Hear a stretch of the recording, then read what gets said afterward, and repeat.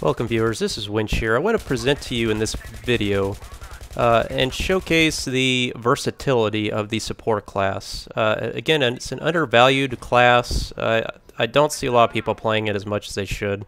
And I want to show you clips where, in particular, the equipment of the support class can be, I want to broaden your horizons of what the class is capable of doing, in particular versus infantry. Well, no C4s. Great for taking out vehicles, but I also want to show you here in situations like this on Team Deathmatch where we have a lot of physical barriers to places we want to go. Well, with C4 it allows you to open up gateways and flank the team in ways that they're not predicting. You know, everybody knows there's, those open up doorways and stuff like that, but they're not expecting attacks like this. And again, it kind of goes back to guerrilla warfare. I put out a video about that before. Trying to make the enemy guess about what's going on here. I'm listening to where I'm hearing the enemy talk and yell out in their commands. And again, they're not anticipating attacks like this with C4. You don't see many people use C4. I'm finding myself more and more thinking like this tactically on the fly. And I'm finding that it's much easier than I thought before to get C4. I mean, here I am basically taking on a guy in a building. And I'm like, yeah, you can hide in there if you want, but you ain't gonna hide from C4. I mean, C4 is an incredibly powerful, explosive device. I mean, just one packet of it can really just level a building or a tank, and it's pretty much an instant kill on the ground anywhere around infantry.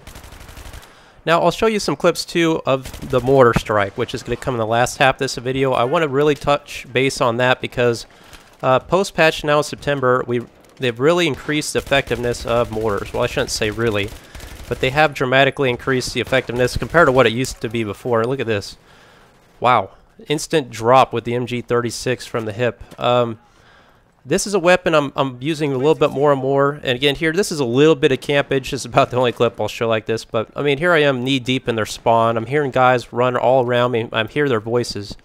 That's another thing I really use to my advantage is listening for the enemy speaking aloud. That really I kind of hate that whenever I like throw out ammo. I'm resupplying my ammo, and my guy says, here's some ammo. You can hear that halfway across the map if you got a headset on. So sometimes that kind of annoys me. So I'm hearing all these guys run around below me here, and I'm being cautious about what I want to do. But I'm finally draw some attention myself by pulling the trigger here. I know that's gonna lure somebody up these steps, which I hear doing, and I'll pull off the kill like that. Again, here, you know how we do it, boys. Failed knife attempt?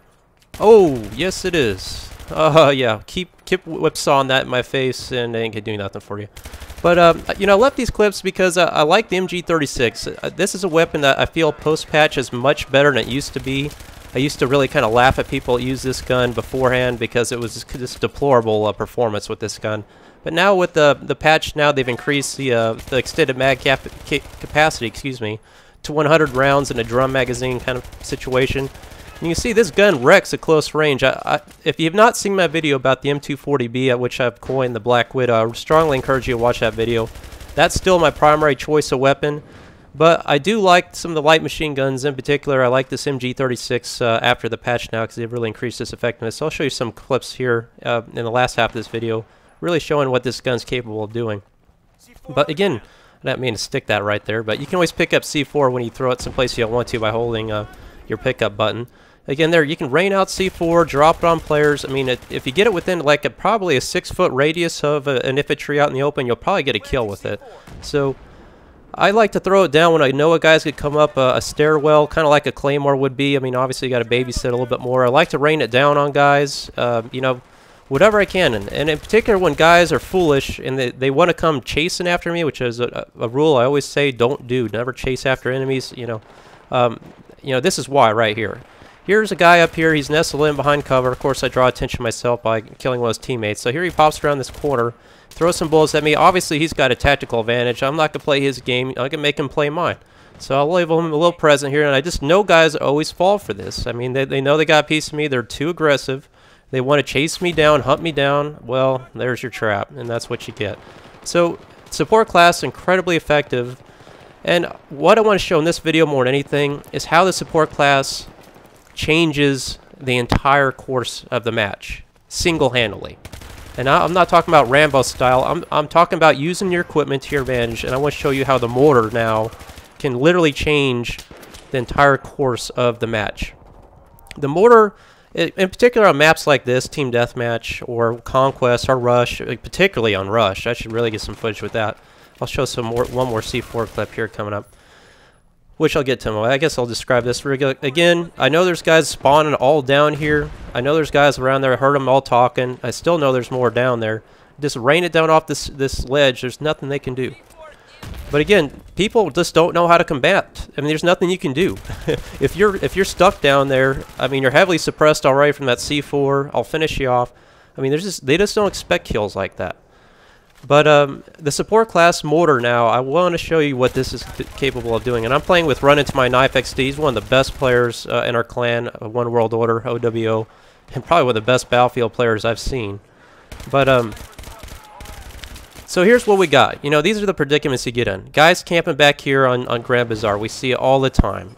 You know, down in these hallways right here, you know, constant. Look, the whole team back here. I got laser sights in my face. I can't even set up a bipod or anything here because they're all respawning back here. And you know how it can go you can go an entire team deathmatch game mode with this kind of situation. And it happens now, in particular on the armored kill maps too. Yeah, where you just kind of get stagnant. You know, everybody's kind of trench warfare, if you want to call it that. Everybody's set in their own ways. You know, everybody's got their defensive positions up. They're playing cautiously. They're peeking around corners, throwing bullets, peeking back. Assault class guys, highly accurate weapons. I mean, here we are again. They're all over here across the map. I mean, nothing's going to change. It's almost impossible to flank the team because they're looking down every possible alleyway.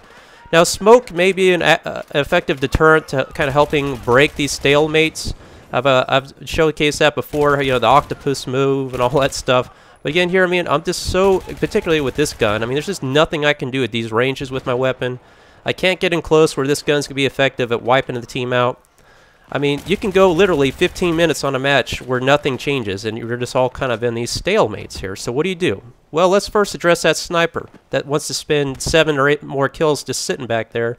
That's going to change now. Now, notice with the mortar, that little blip that just showed up in the screen, that's basically the perimeter of your explosion. So they've expanded the destructibility of the mortar, increased its explosive radius now.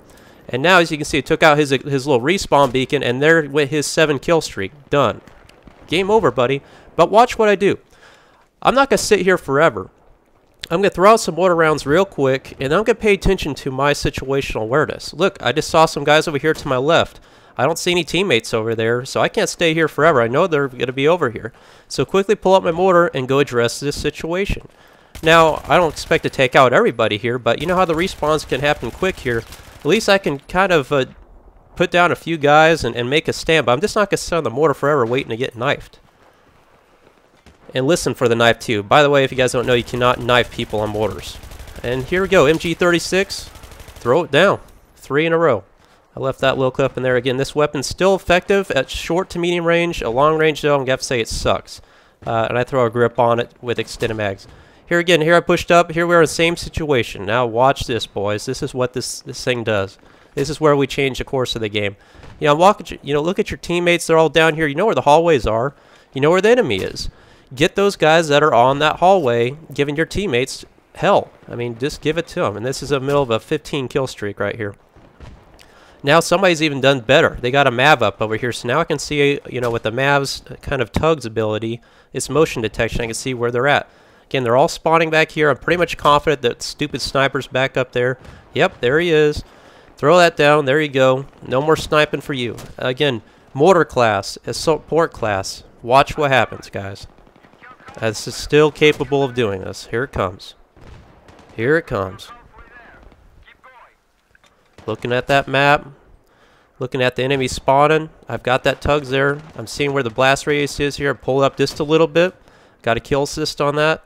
It's not powerful, but if you get it in the right place at the right time, it will be very satisfying. And I have pulled off a 5-kill multi-kill on this map before with this piece of equipment. But we know all post-patch that's changed, but now it seems like it's really been increased in its effectiveness. Again, there's 2 fire modes on the mortar, and here it comes, guys. Trust me, it's coming. There's a smoke fire round, and there's a basically heat shell. I don't know what you call it, like the actual mortar, explosive round. So you can switch in your directional pad right and left, and select which kind of round you want. So, and actually, while you can't fire just continuously on the. There it is. Love it. Triple kill, bitches. That was a lot of fun. Oh, I'm sorry. Was somebody trying to knife me? I lost my train of thought there. Anyway, you know that can't happen. Anyway, what I'm trying to say is that there's 2 rounds on the mortar, so you can actually switch between the two if you want to expedite your fire mode. So you fire like an explosive round, then you switch your fire mode to the smoke round while the explosive rounds are reloading. So you're like doing a continual fire, and you're throwing a lot of smoke down. And I was talking to Knife earlier in the match. He said throw some smoke down at the end of the road, which I did, which actually kind of helps your team out quite a bit.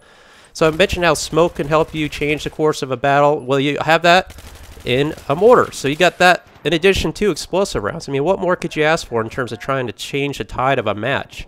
So support class, you see the whole team was spawning over there. Support class, incredibly undervalued. Everybody kind of gripes about their weapons, but I've really seen an improvement, particularly, of course, with the M240 Bravo. You put a grip and a flash suppressor on that gun, and you just turn it on all day long with that kind of loadout. MG36 is effective. M27, I mean, you can hold your own with it.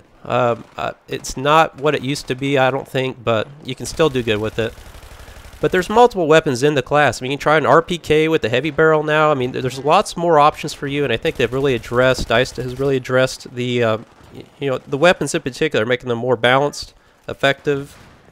Close to medium range, the support class is just incredible. Of course, I've shown numerous videos about the bipods. Yeah, we all know how effective that can be, holding down a whole alleyway. So don't forget about this class, guys. I encourage you to run it more.